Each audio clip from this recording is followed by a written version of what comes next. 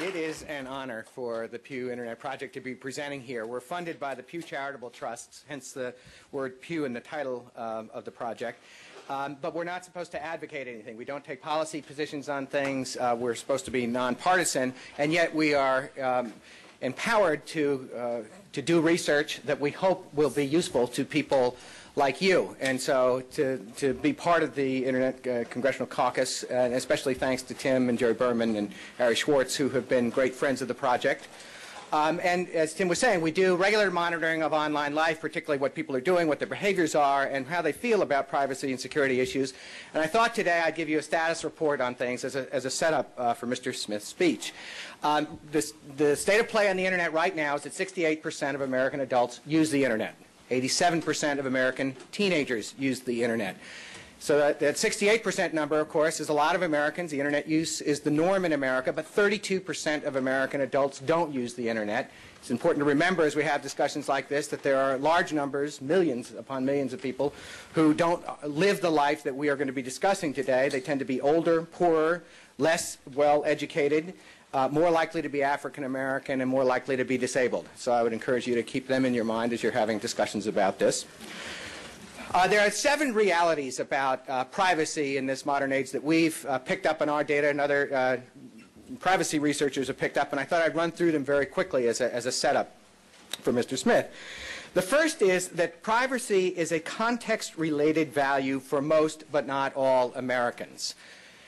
Most people will disclose important parts of their personal information in return for something of value, in return for something that they are getting that they think is more convenient, a great opportunity, or makes them more productive. As a way to think about the universe of Americans, you can think that about 25% of Americans are privacy fundamentalists. They would prefer not to give up much of anything about themselves, and they certainly don't want to disclose anything if they're given the choice. About 10% of Americans, and it's a shrinking cohort in recent years, in part because of concerns about privacy violations, but about 10% of Americans are privacy indifferents. They are unconcerned, and they will give away lots of information about themselves basically for a song, and they don't much care about the implications of that. And the vast majority, about 2/3 of Americans, fall into a middle group that we and others have called privacy pragmatists. They will give up information in return for something of value. They care about privacy, but are, to a far greater degree than privacy fundamentalists, often willing to allow people to have access to and use of their information where they understand the reasons for its use and where they are getting something of value for its use. So that's point number one. Privacy is a context-laden value for Americans. The second is privacy means different things to different people.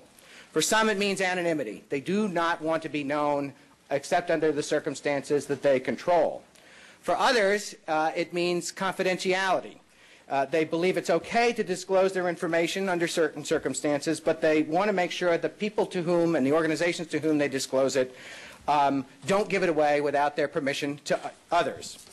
And for another group of Americans, privacy is all about security. They will give away or allow information about them to be collected, but they want to make sure it stays in the hands that they have given it to and is not violated by outsiders. The third great point about privacy from the modern era is that privacy violations come in different flavors to different people. The most important thing that's on everybody's mind these days is material theft of something precious to them. Identity theft is on everyone's mind now, and that's a privacy violation that ranks at the top of people's concerns. But the others are also concerned about intrusion. They don't like unwanted mail. They don't like telemarketing. They certainly don't like spam. Other people are concerned about privacy for the manipulation elements of it. They do not like organizations profiling them, maybe collecting sort of covertly information that will allow them to be marketed to in sort of sneaky and secret ways. They want things to be open and transparent. There are others who are concerned about discrimination. They are against secret standards being used for making consumer risk assessments or other decisions on credit and insurance and things like that without their knowing it. To them, that's a privacy violation. Then, of course, there's always the classic American concern about big brotherism. By and large, Americans don't like their government knowing lots about them. They understand the value of that in some circumstances, but as a preference, they would prefer that government not know very much more than is necessary about them. And a final sort of flavor of privacy violation relates to embarrassment. People have secrets, family secrets, and they would prefer not to have those disclosed just for the embarrassment or shame of it. The fourth truth about it, privacy in this modern era, is that to Americans, not all information is created equal. If you think about different kinds of information, Americans put a different value on it. The most important stuff to Americans, the stuff they want to keep most closely guarded, is health information, financial information, information about their children, and family secrets. The rest of it is sort of up for grabs, and they are willing to be in that transaction mode of I'll give you something of value to you about me if you give me something back of value. The fifth reality of this era is that Americans cherish control over the information that relates to them. 86% of the people in a recent survey we conducted said that Internet companies should ask permission to use personal information.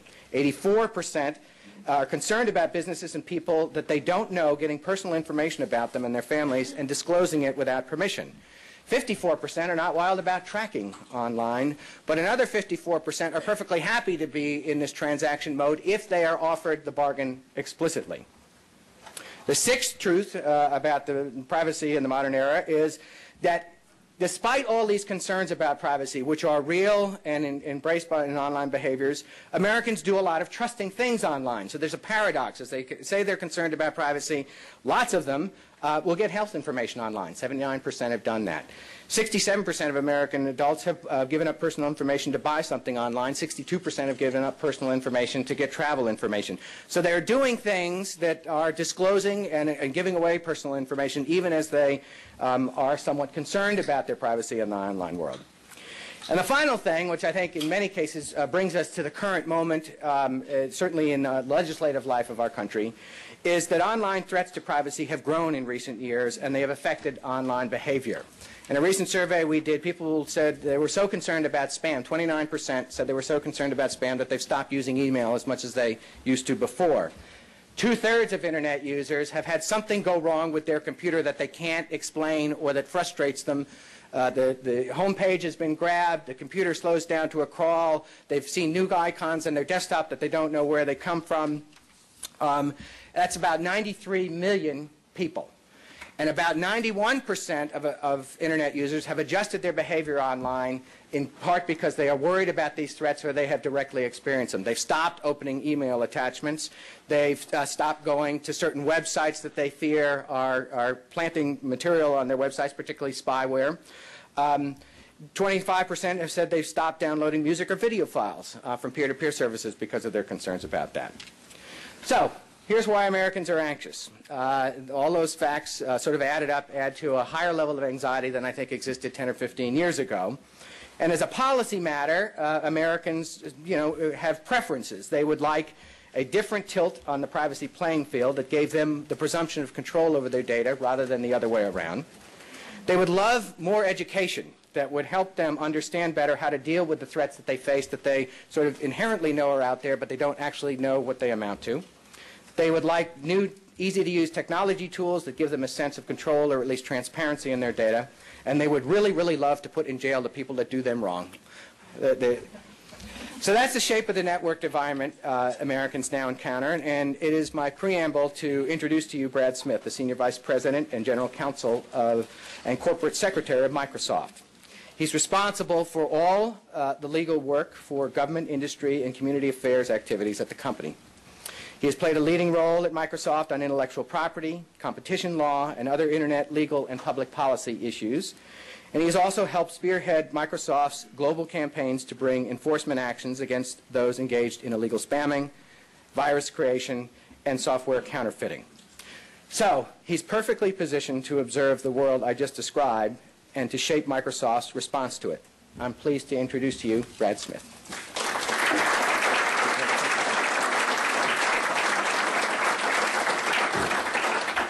Well, thanks, Lee. Thanks for that introduction. Thank you for coming. I know this is a busy day in a busy building, which means it's a heck of a lot busier than on most buildings in the planet. It's great to be here with those of you who work here on the Hill. It's great to be here with a number of other companies, HP, eBay, and others, with Jerry Berman from CDT. This is an issue of broad importance to a lot of people. across the country and to those of us who work and create products for the Internet every day.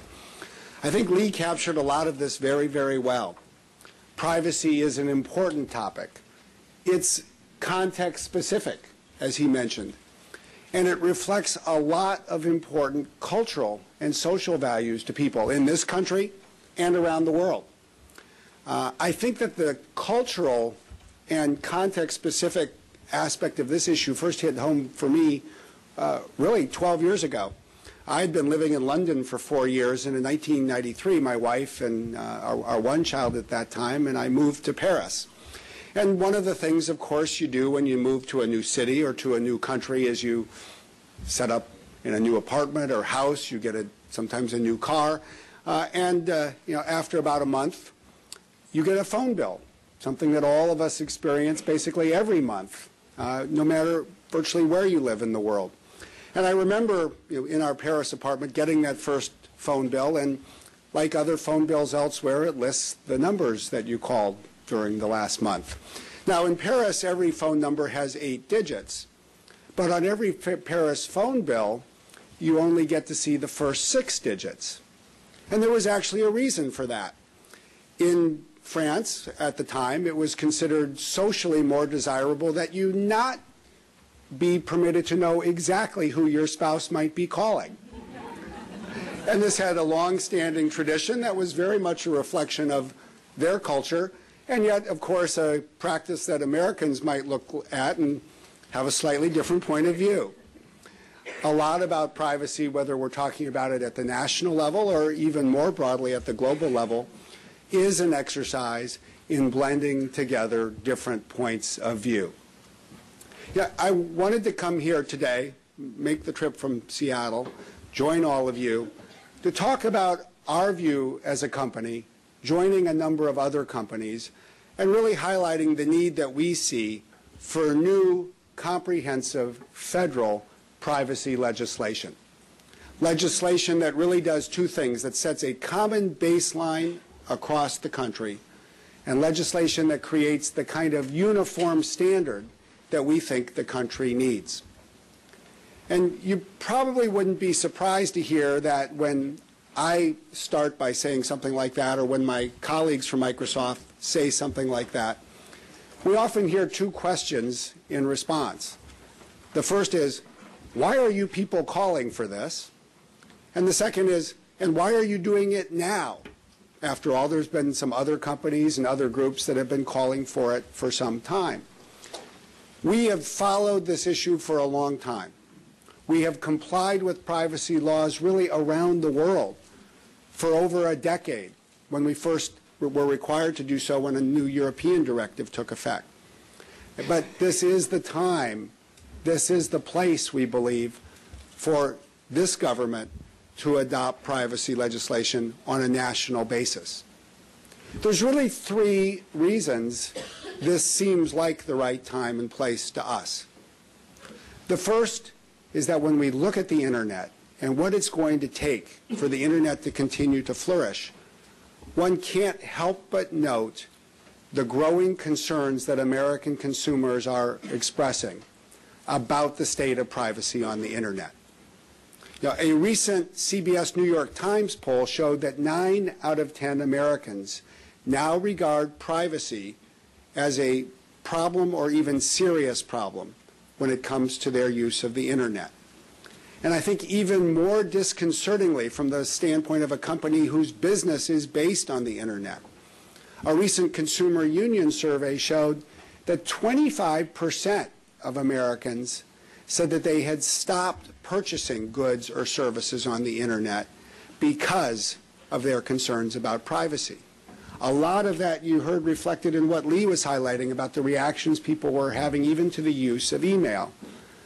This is a technology that at its heart depends on retaining the confidence of the public. And as we can see, that confidence is not what it was a few years ago. The second thing we see is that in some cases that concern that consumers are expressing is in fact based on problems that are really taking place on a day-to-day basis. It's not a mirage. It's not something that can simply be overcome through better information and education. There, in fact, are real problems that need real solutions. We've all seen the accounts in newspapers over the last year about breaches to data security, databases that have ended up in the wrong hands, sometimes through just inadvertence. They were put in the wrong place at the wrong time, sometimes through actual hacks or attacks or other nefarious steps.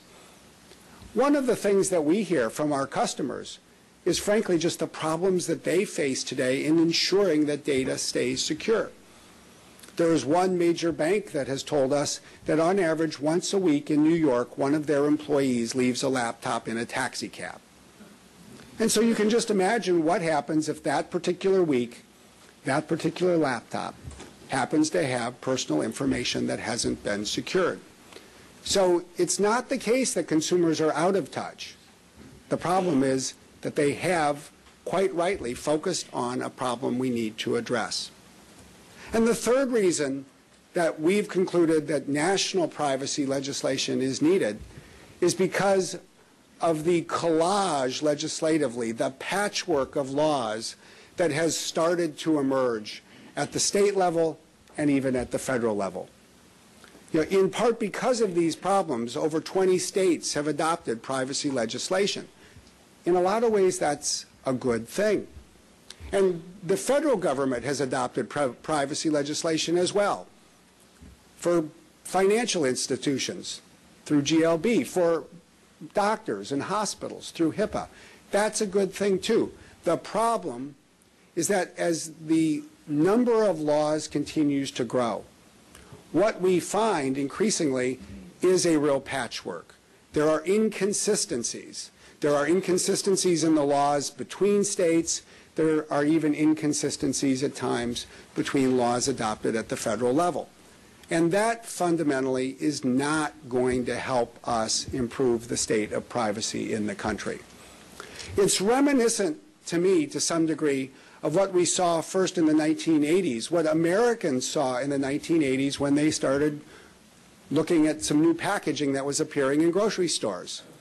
There was increasing pressure. There were even some state laws that required different food suppliers to put nutritional labeling on their products. But what quickly ensued was a patchwork of requirements, so that if you were in the dairy aisle, the nutritional label looked one way, and when you went to look at frozen vegetables, you suddenly had to master a whole different description. And if, lo and behold, you actually wanted to buy ketchup on the same day, you were going to have to get the equivalent of a degree in understanding how those companies were creating nutritional labels. It was the right intent, but the effect of that patchwork of rules was something that took consumers and even the food producers backwards rather than forwards by creating confusion among consumers.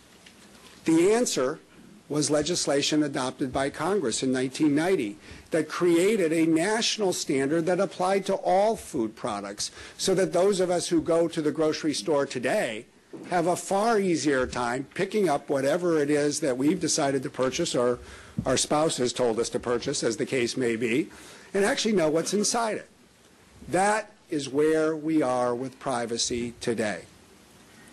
We face today a situation where if you're going to a website that's hosted in California, it may be different from a website that's hosted in Washington State, or if you're going to a website that is dealing with one type of good, it may well be different from what you see when you go to your doctor's office or you deal with the bank at the corner.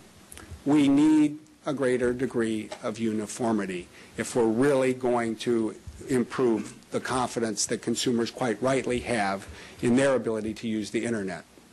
So the time has come, we believe, for comprehensive federal privacy legislation. Like all such things, there are a lot of things that any such legislation needs to do and do well. And like all such things, as you all know, frankly, well better than me, there will be a lot of devils in a lot of details. And it'll take a lot of discussion and a lot of compromise ultimately to produce the kind of law that really will help continue to move the Internet forward. As we hope this discussion broadens and moves forward in the year ahead to perhaps focus on some specific federal legislation, we think there's probably 4 overarching principles or areas that are worth taking into account. The first is to think about what we need from a federal law and ensures that it establishes the type of uniformity that's needed. That means that a federal law really does need to occupy the field, so to speak. It does need to preempt state laws. If all we get is a federal law, so that then people have to think about 50 state laws and a federal law at the same time, we're really not going to solve this problem the way we need to. And yet it's also clear that the states will continue to play an important role, especially when it comes to enforcement. Certainly, I think as a company and as an industry, we look to the FTC as the preeminent player in ensuring that consumer rights are protected across the country. And the FTC has done that extraordinarily well in addressing issues like spam and other malicious code that we see on the Internet. And yet no single agency can ever, I think, hope to have the resources needed to enforce the law by itself. And hence we would say that it is right, it's useful for state attorneys general to also have a right to enforce the federal law. And even as we think about what we need for our society and our values here in the United States, it's appropriate, it's important for people here in Washington and across the country to look around the world a bit as well. One of the defining characteristics of the Internet is really that it is a global network. It's one of the few products that exist in the world today that is just inherently global in character. And if that were ever disrupted, a lot of the value that the Internet creates for people would really be undermined. And so we should do what's right for people in our country, but we should do that with an awareness of what other governments have done already and are likely to do in the future, so that we also contribute to the continued effectiveness of the Internet as a global network. So those are all parts of, I think, one of the first things that a new law needs to do. It needs to create a uniform baseline throughout the country. And then you get to, in some ways, the even more important questions. What kind of baseline? What kind of values should be reflected in a federal law? Well, we would certainly say that the second principle should really be a focus on transparency. If there is one key both to winning consumers' confidence and to ensuring that the Internet works effectively for business, it is the principle of ensuring that as consumers, we know what is going to be done with our information, and we know it before whatever it is that's going to be done is done with it. That really means that there needs to be a focus on providing consumers with notice. Notice about how information is going to be used, notice that's timely, so that it's provided before the information is put to use. And part of that transparency also means 2 other things. It means that consumers need to have the ability to go find out what information a business actually is retaining about them. That's a lot easier to do more efficiently, less expensively today with the Internet than it was 10 or 15 years ago. It is something I think that Internet-based businesses can accomplish and win people's confidence by letting them know that they're always able to find whatever information is being stored about them. And I think the last part of notice is really letting people know when things go wrong.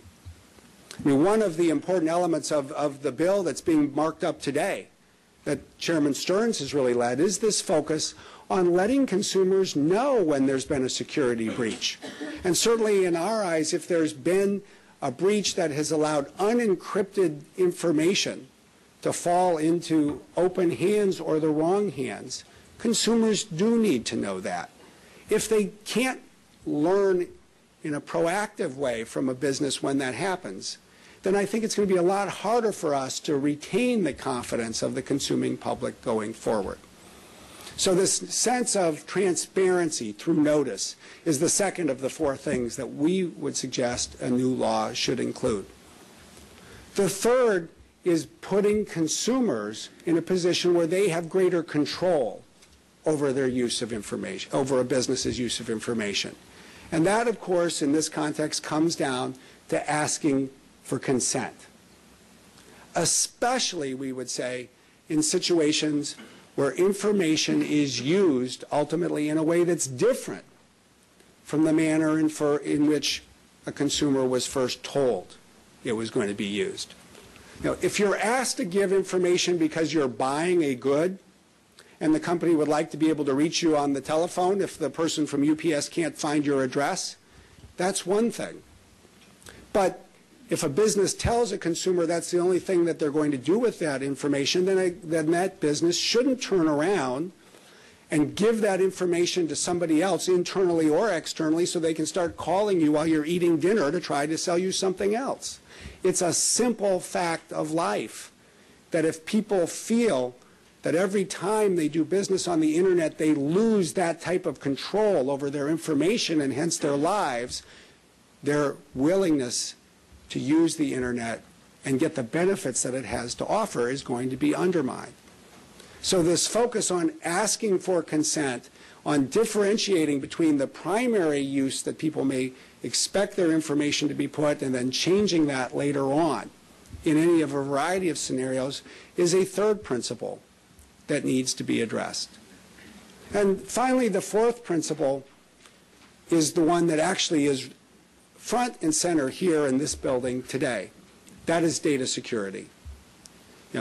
As I said before, people need to know when there's been a security breach. But I also think it's fair to say that consumers deserve more than simply being told when things have gone wrong.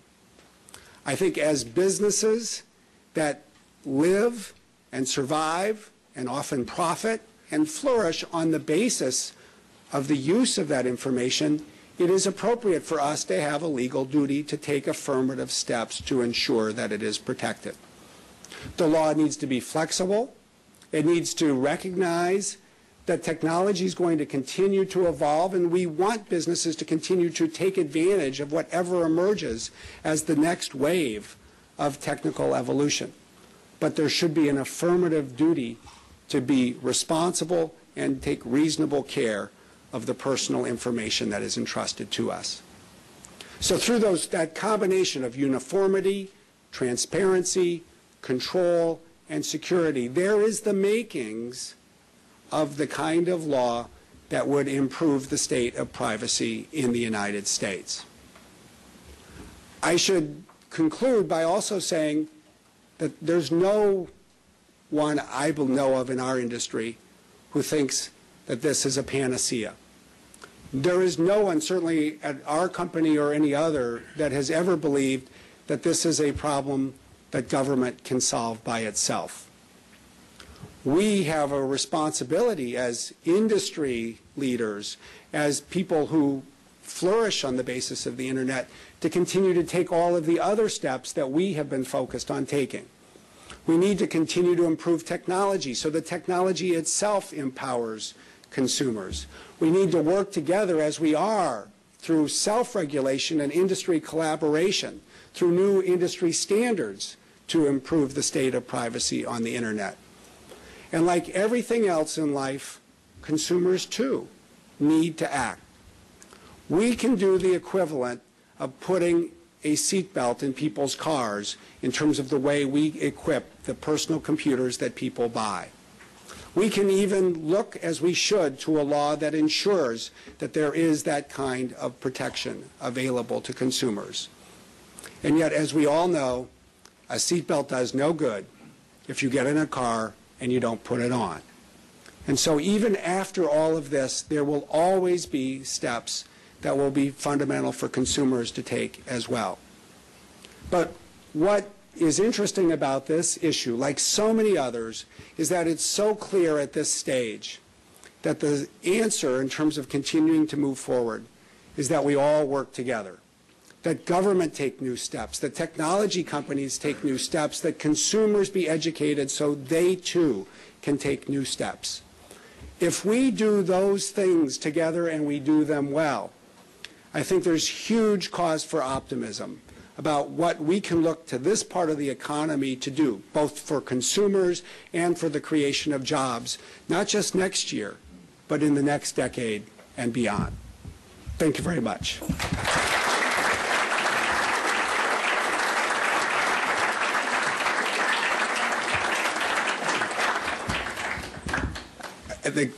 I don't even have to invite questions here. They're already coming. Right here, we'll start with. Do any of the bills under consideration now meet the standards that you outlined? Well, I think we're quite enthusiastic about the range of bills that is being considered now. I think each of the bills that is being considered, including the bill that's being marked up today, will take an important step forward. At the same time, none of the bills that is being marked up or being reviewed in hearings this year does the full range of things that we think needs to be done. And so I think we should all look to this year as a year in which we can hopefully continue to take some important steps. Next year, we hope, is a year in which we can take even bigger steps by addressing this broader range of issues. Back there? Any of the frameworks out there, like APEC, EU, OECD, EU, US Safe Harbor, appeal to you? Well, there's a lot of lessons that can be drawn from the laws around the world. And certainly we're very familiar with, I'd probably say all of them.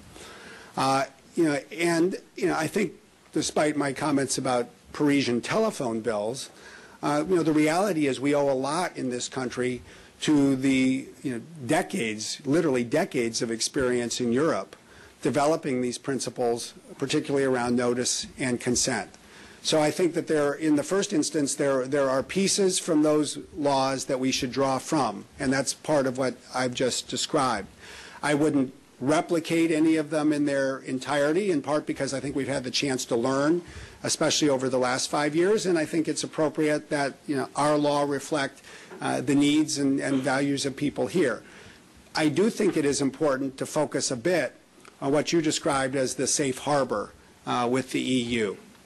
Ultimately, I think it would be far preferable to have a law in place in the United States that would more easily enable businesses in the United States to take advantage of the current EU safe harbor, both so data can move into the United States and at times so data can move elsewhere.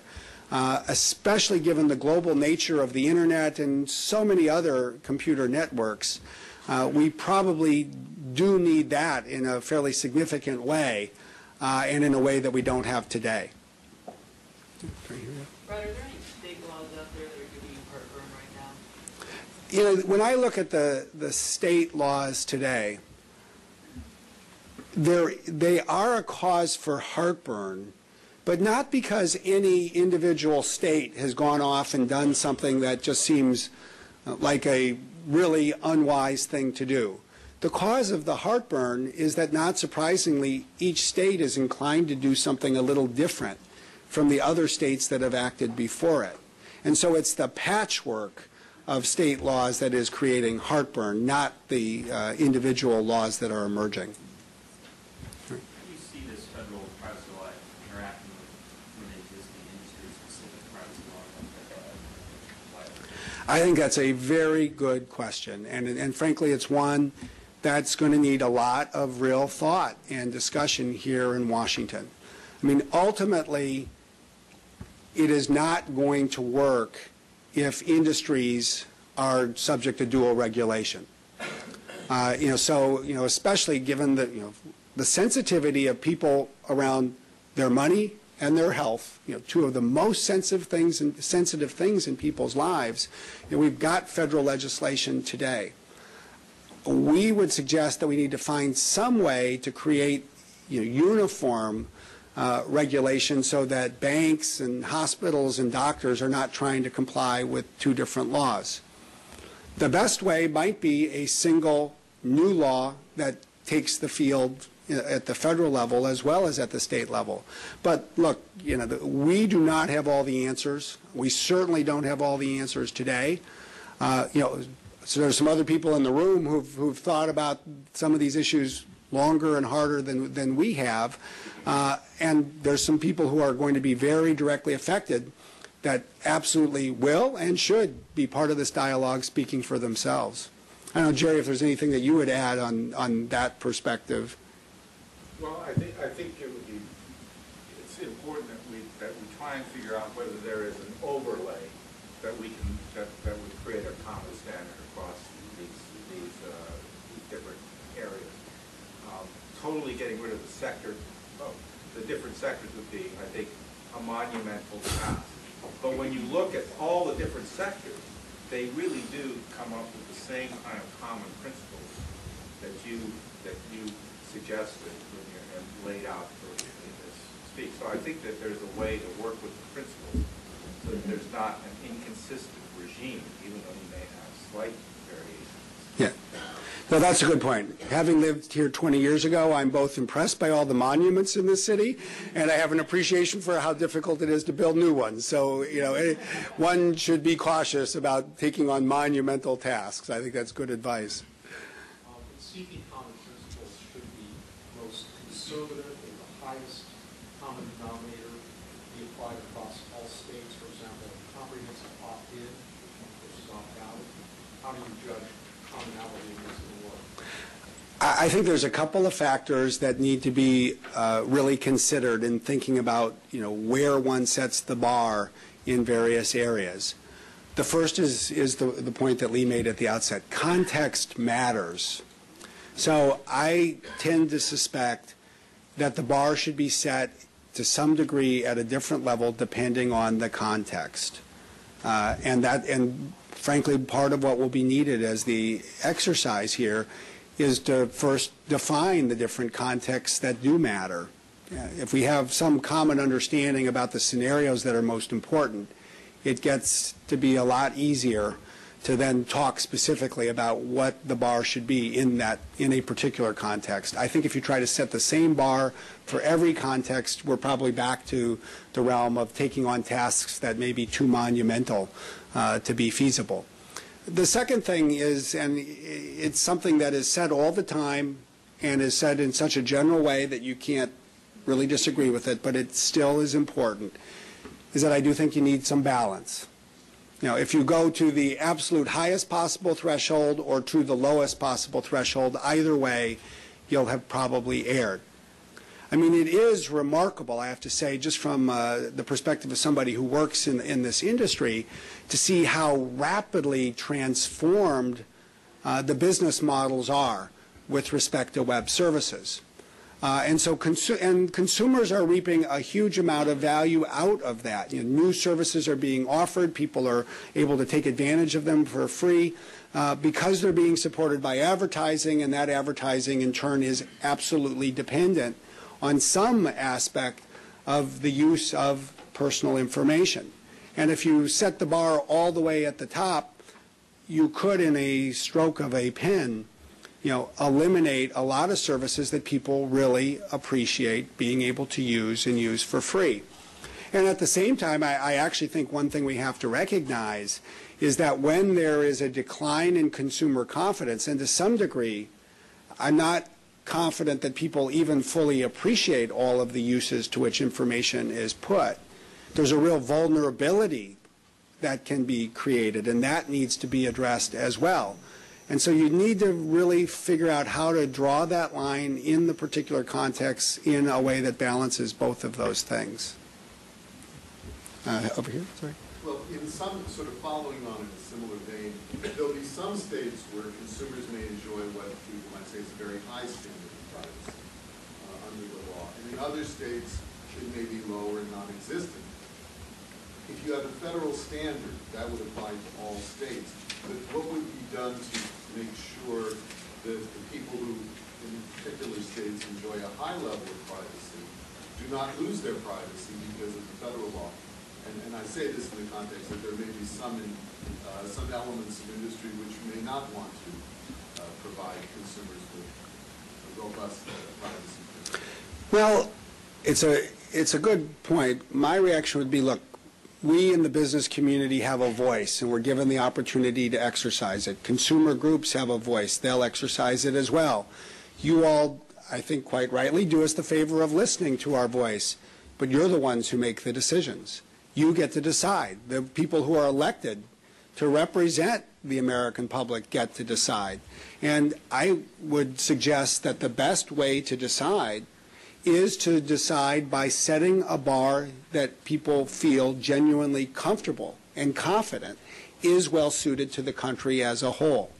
I actually think that if you have federal legislation and yet fail to preempt the field at the state level, we're not going to do much of anything to solve this problem of having a patchwork of laws that increasingly is inconsistent.